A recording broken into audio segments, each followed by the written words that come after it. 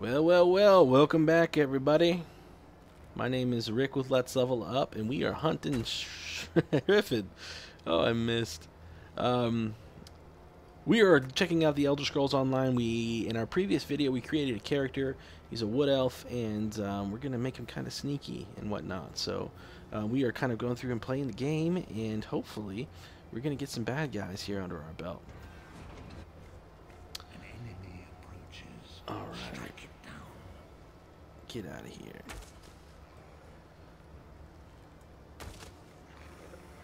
Alright, 2 shots, took the skeleton out. He's got a gold, we're going to go ahead and loot him. Looting system works a lot like other MMOs. You can right click on him, you can hold E, and you will inspect the body, and then there you can pick whatever loot that he has on them. There's a lot of soul shrivens laying around, or running around here. We're all basically making a break for the exits as much as we can. We are in the Plane of Oblivion. That's where this game starts out. And essentially the longer we stay in this plane, the more... the worse off things get for us. We start to basically lose our minds. We don't have any sort of soul or anything like that, which is interesting. It's disconnected from our body, or I guess you could argue that we are our soul right now. But the longer that we stay here, the gnarlier things get. We're going to skip through these choices because I feel like it's better if you guys experience those for yourself. And I've already kind of gone through them. So there it is. So there is Lyra. We're going to use her, and we're going to go try to break out the prophet that we saw in the first video. So here we go.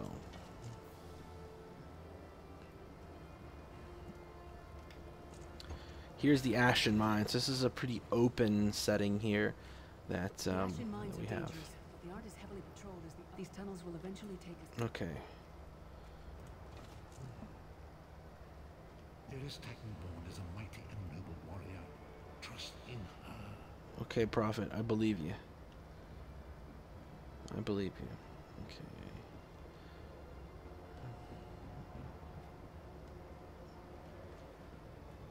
Okay. Man, I love all the lighting effects in this cave. It's just so cool. Courage vestige. Confidence is a beast that grows 2 heads for each that is cut off. Okay, looks like that guy took out a skeleton for us. Now, one thing I will say is, this being such a hugely popular MMO, a lot of the monsters get killed before you even get there. And so, I mean, this is the kind of tutorial zone. This is where you're going to be learning things. So, I mean, that makes sense. And you know what? I actually think we leveled up, and I didn't actually put my points in. So, yeah, we did. So, here we are. We're going to level up, and that's kind of what we do here on the channel. So, we've got Magicka, health, and stamina. I think we're going to do... We're just going to do health for now. It's going to give us plus 20, which is nice. So we're going to go ahead and commit that, and then we're also going to bounce over to our setting here. And let's see, so Strife deals 23 magic damage and heals a player for 30% of the damage inflicted. 2 seconds for every 10 seconds, okay? So it's kind of like a leech. Shadow Cloak gives a player invisibility for 2.5 seconds. Deals 17 damage. Assassin's Blade. I think we're going to go with the bow. And I think we get Poison Arrow.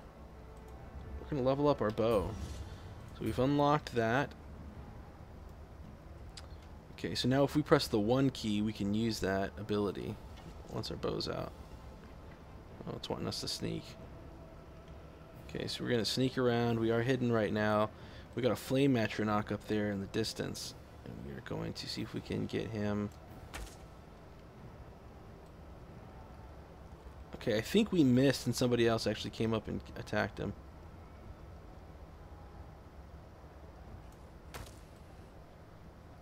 Missed again.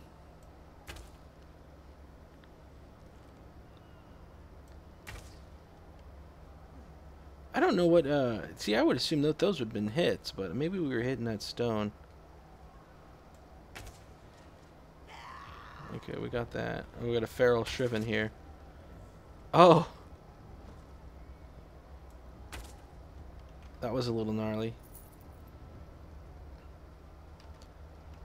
Okay, so we're gonna actually go up here along this path and activate our poison arrow. Okay, so we hit him with the poison arrow right there. And when Atronachs die, they're actually going to explode, which is cool because it's very much like the other Elder Scrolls games.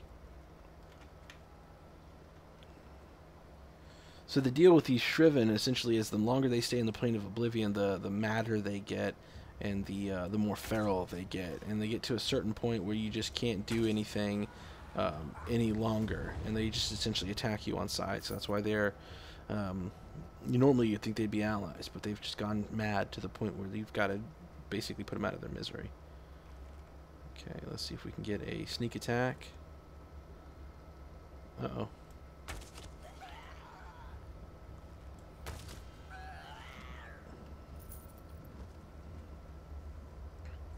Alright, so this is the eye of the guy who's watching this place. So essentially we're going to make it so he can't spy on us and then go and try to find the Prophet. Oh, I saw a chest in the background somewhere. Here it is. Ooh, forgotten homespun shoes and a lockpick. Let's equip those boots.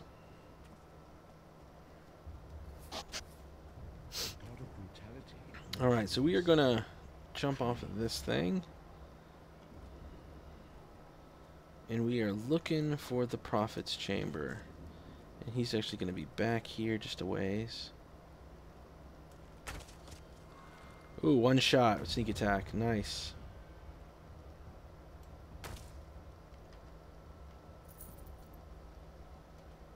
I need to know the range of these arrows, because I feel like I should be hitting them.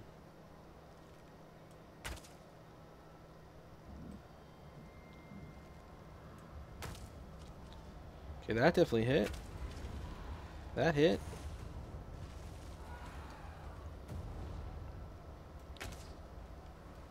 Oh, I saw that one hit the water right there.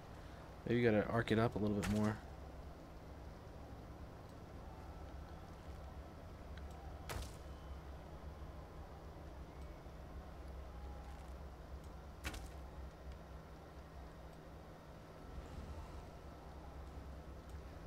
Oh, he's gonna get killed.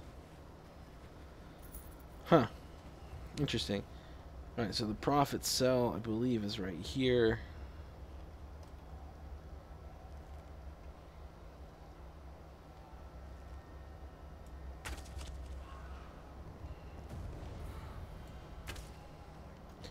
I don't think you have to worry about arrows in this game, which I'm hoping they change. I mean, a lot of people don't like that, but I do, having to worry about different arrows. Let me see, do I have an arrow count? No. I don't have any sort of quiver or anything like that. Okay, so now we're going to go talk to a guy named Cadwell, and he is a kind of the leader of the Shriven, and he's actually a really funny character once you talk to him. He reminds me of Baron Munchausen, if you guys know who that is, but he's going to tell us the way to the Prophet's chamber is actually back through here, through this thing called the Undercroft. And the Undercroft is going to be a way for us to get kind of a back door into there. Now, I will give you a warning, if you don't want any spoilers, this next part is, I would assume overall a very, very minor spoiler in this game. But it is still a spoiler nonetheless. Oh, actually, you know what? We've got one more piece of the dungeon to go through before you can actually call it a spoiler, I think. Here we go. I'm just going to kind of run through here. Now, there are a bunch of traps here, which is cool to see. And we've got to make it through. And all around here, there's going to be little chests and stuff for you to explore, and there'll be bad guys to fight, which is cool.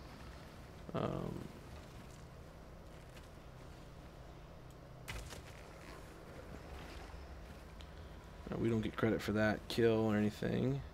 But we do have a crate we can search. Some grates. There's an urn over there. Which is cool. This game really makes you feel Oh, that's awesome. We got a recipe. Increase stamina and recovery 2. This is a provisioning recipe, so it's a cooking recipe. Aged meat and corn mash. Nice.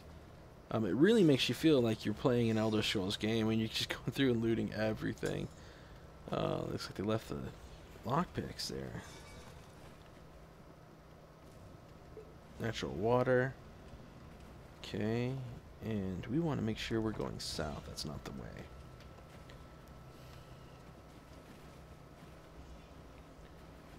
Okay. We're going to keep going this way. We're going to work our way south. Oh. That was a shipping.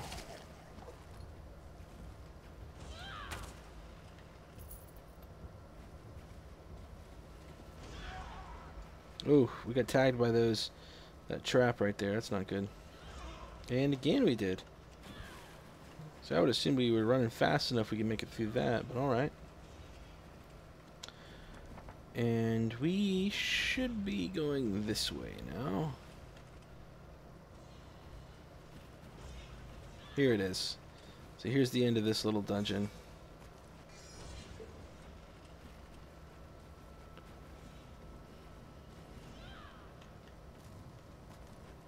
Grab all this stuff that we can. Another little recipe, nice. I didn't get anything through my first time through here.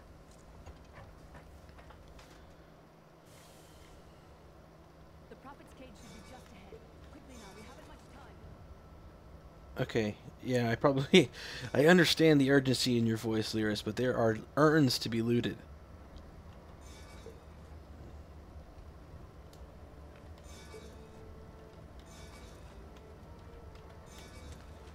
Okay, here we go. So here's the spoiler right here, guys. If you don't want to watch this, you probably want to skip the rest of this video. Actually, there's a pretty cool boss fight coming up, but spoiler alert, there it is. Lyris is actually going to sacrifice herself so that the prophet can escape, which is both sad, but at the end of the day kind of meaningless, because we really haven't known her long enough for it to make any sort of sense of why we should care about this blonde-haired Nord and her sacrifice, other than it's cool because we were allowed to get out because of that. So, little magic scene here. Prophet's going to come in. And again, skipping this dialogue, and we are going to go to the anchor mooring so that way we can fight the boss and then get the heck out of Oblivion. But of course on the way we've got plenty of urns to look in.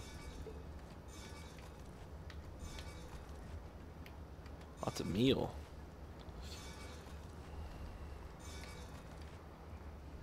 Okay, here we go. This is a place that's just gnarly. All the ruins, the way everything's written on the wall. Man, that's so cool. Big urn, just one thing of water in there.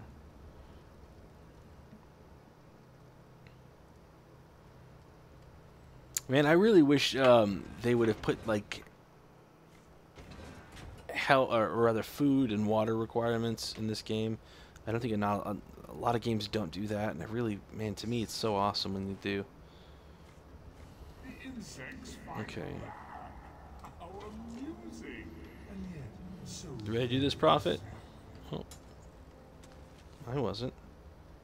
Star medal. Alright, so we got a boss here to fight. And we're going to hit him with a poison arrow. And this guy's pretty easy. You can dodge most of his attacks. You see him coming.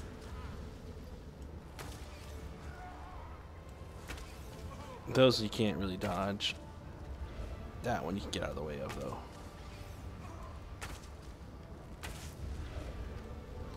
And our poison arrow should actually take him out. I wonder if it can. We hit him with a poison arrow. Oh. We'll do one more. There it is. That actually looks like it killed him, not on dot damage, but on just normal damage. The dark anchor's a shard of ethereal matter. Okay, so we gotta activate this shard over here. And by that I mean loot the urns! Here it is. Oh, I guess first I gotta talk to him. So these shards are actually going to be hidden throughout the world, and these are, it's interesting because you can actually get, for every 3 of them you get a skill point, which is awesome. And there'll be hints in your journals as you play the game of where they are. It's very cool. I like that how they added something like that in the game.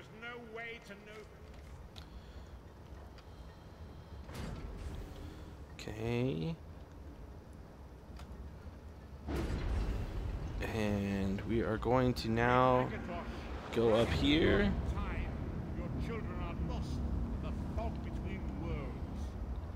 So the prophet's issuing a prayer right now, and he's going to get us the heck out of here.